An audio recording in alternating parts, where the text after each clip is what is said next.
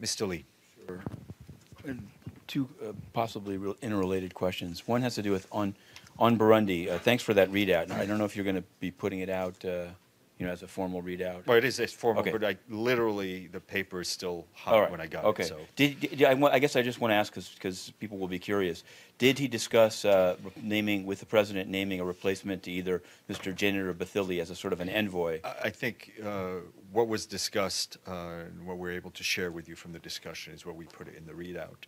Obviously, the UN is standing by to do whatever it can to be as helpful as possible in the political process, in facilitating this political process. When we're ready to announce something, we shall announce it from this podium. And I wanted to ask you about the status of recruiting a new head of Africa 1 in DPA, which covers the Great Lakes. And the reason I'm asking is, heard from a number of sources that the current PGA has put forward a candidate, Mr. Kafeero, to head it, and some people have concerns about that. I wanted to know, is that an open process? How is it supposed to work?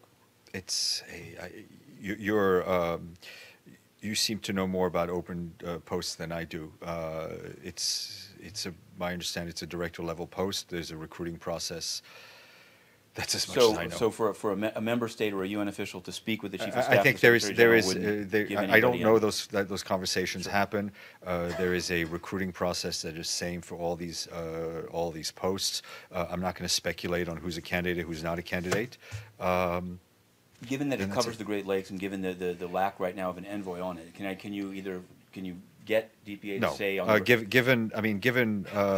given that it's a recruiting process for a post, that it's not, I'm not going to start to comment on the process.